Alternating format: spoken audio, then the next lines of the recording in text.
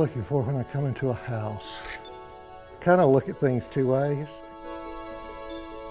You know, I want to document things, but I also want to create photographs that are really nice artistically.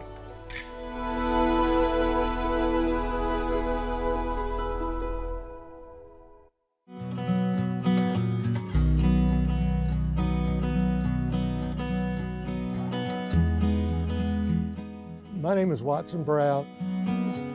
My home is Tarboro, North Carolina. My passion is actually my house here that I've retired to, which is an old 1850s house that I've restored. Come on, come walk with me. I guess my relaxation passion is my photography.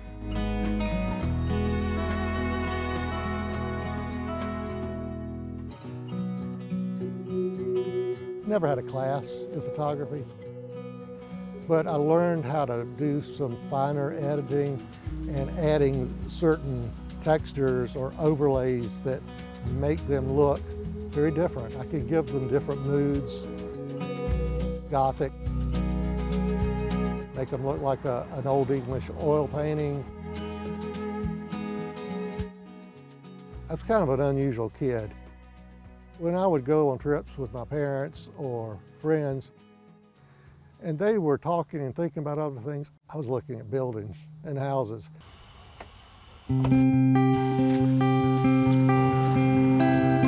All of a sudden, I just get the urge to get out.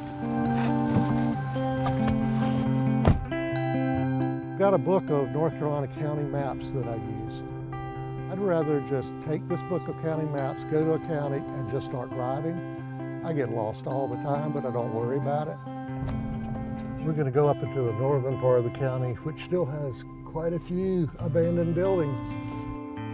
I travel all over eastern North Carolina, most every road I can find, trying to find treasures, ways of life, sometimes people.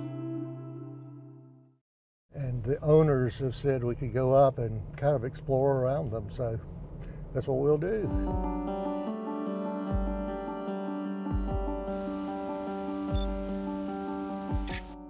It's almost symbolic of what's happened in the state, in the country. You know, with rural areas, they've just declined. Every time I come here, the lighting's always a little different season. I take tons of photos. And now when I take basic photos, I'm much more conscientious about how I see it, how I angle it. I started showcasing my art. What intrigued me the most is that these people really loved what I was doing. People have said that my photography is so good for awakening memories in people.